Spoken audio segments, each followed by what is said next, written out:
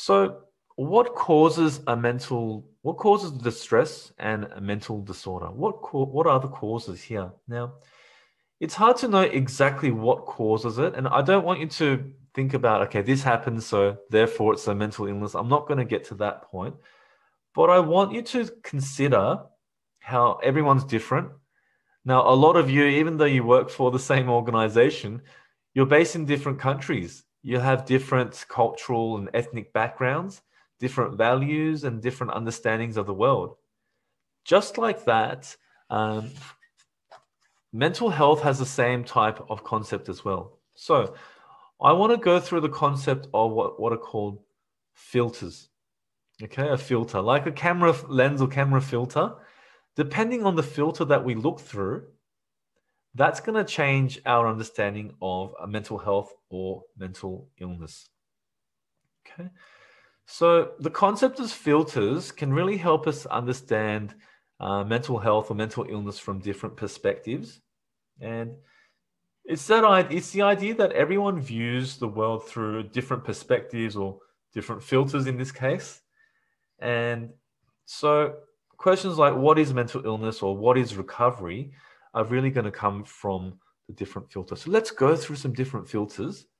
Okay. And if it's not quite making sense for you right now, hopefully when we go through each one of these filters, it'll make a bit more sense for you. So the first filter, and I spoke about this very briefly, is the medical filter. In the Western world, in the Americas, Europe, Australia, Western world, there's a very strong view that a mental illness is a medical condition. So it's caused by something physical, something biological. It could be something in our brain that's a chemical imbalance, for example. And so when our body changes or something happens within our body, that leads to a mental illness. Okay, that's the predominant view in the Western world. Okay, so you can imagine if someone is going through some of these changes to brain structure, changes to their body, changes to their physical self, what happens? Well, they go to the doctor and they will provide medication because it's a medical model. So that's one view. That's one view of the world. Another one, actually, before I go to the next one, if you believe that your mental illness is due to a physical or biological issue, well, you're going to go to a GP, which stands for general practitioner, a psychiatrist, for example, and medication would be the main treatment. ECT is a form of medical treatment as well. And the concept of recovery will be, well, I want a cure for this. I want a cure or I want reduced symptoms. So they're the kind of views that people will have. Let me take you through another example. This is the idea of a spiritual filter. And I'm not talking about religion necessarily, but it could be things like, I'm feeling mentally ill as a result of a loss of connection with a higher power or a spiritual crisis or a loss of faith, for example. For sort of Indigenous people, for example, in Australia, their spiritual loss is when they get disconnected from their land or their country. So it's a very different perspective there. And that could lead to lots of distress and mental illness as well.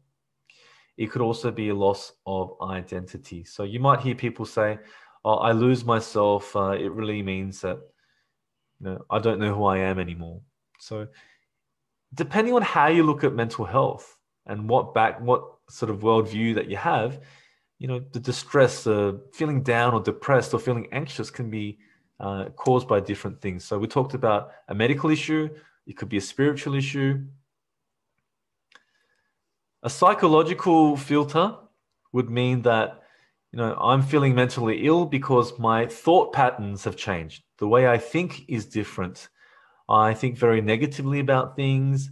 It's either the best or nothing. There's nothing in between.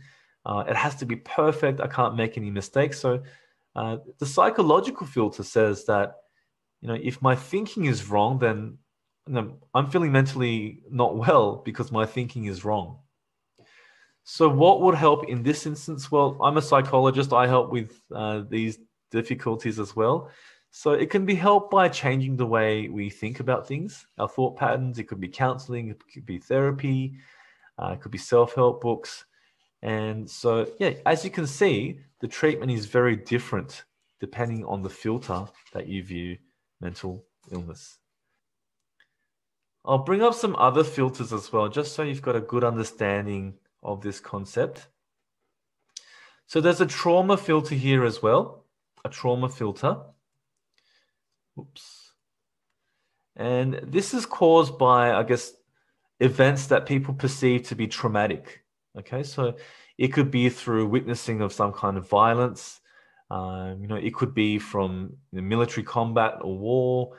It could be through grief and loss of someone that's very close to you. But it could also be just stressful life events. Like, I've written some examples there about giving birth. It could be getting married. Even though getting married can be quite happy, the build-up can be quite stressful. It could be sort of separation or divorce, etc. So lots of events can cause, I guess, that stress and even trauma. So a trauma, it's a normal response to an abnormally stressful situation. So you'll feel different things. You'll feel happy one moment, you feel really sad one moment, and panicky one moment. But yeah, it's another filter that we can view mental health or mental illness. Another filter that I've put in there is the political filter, and this is not so much about politics, but it's that at an extreme where someone who views the world with this political filter, they might say that, for example, mental illness or a mental disorder, there's no such thing. They might say that.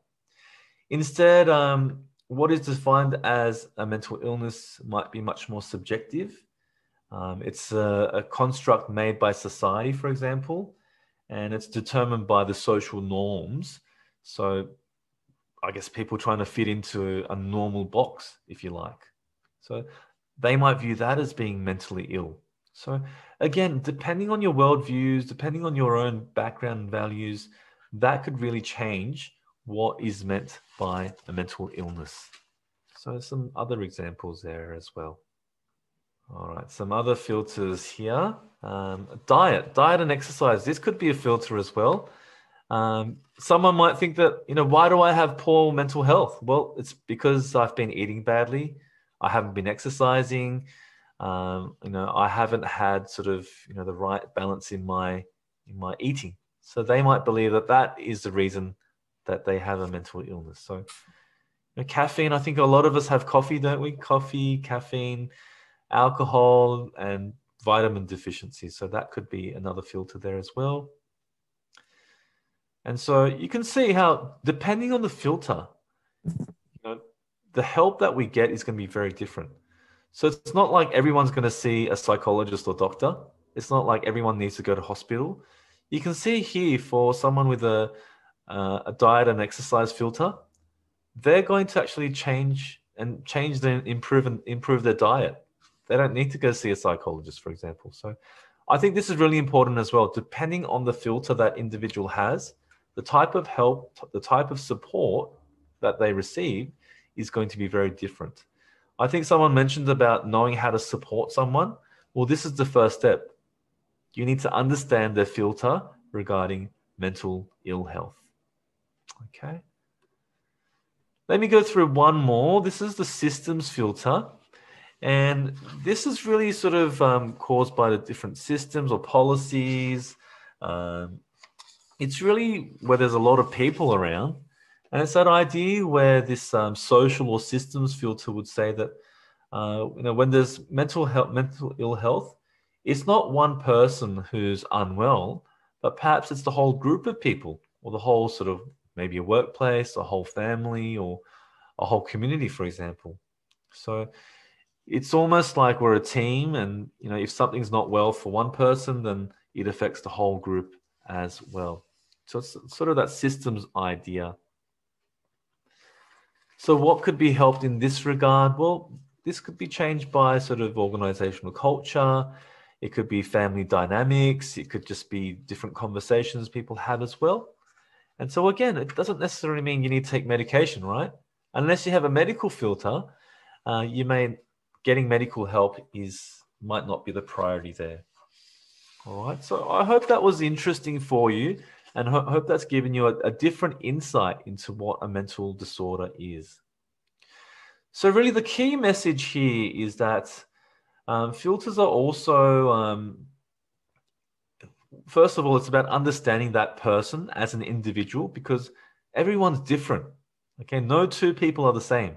Everyone's very different. So it's about you getting to know that person, or even yourself, if you're helping yourself there. And two, it's going to guide you to the type of support that you provide. So are we going to help them find a medical treatment, for example? Are we going to help them find, a spiritual connection? Are we going to help them, help with their diet and exercise? So the type of support that you provide is going to depend on the filter. Hi, I'm Emmy Golding, Director of Psychology for the Workplace Mental Health Institute. We hope you liked the video. If you did, make sure to give it the thumbs up. We have more and more videos being released each week, so when you subscribe, you'll get a notification letting you know when a new one's just been published. So make sure to hit that subscribe button and don't miss out on this vital information for yourself, your colleagues, and your loved ones.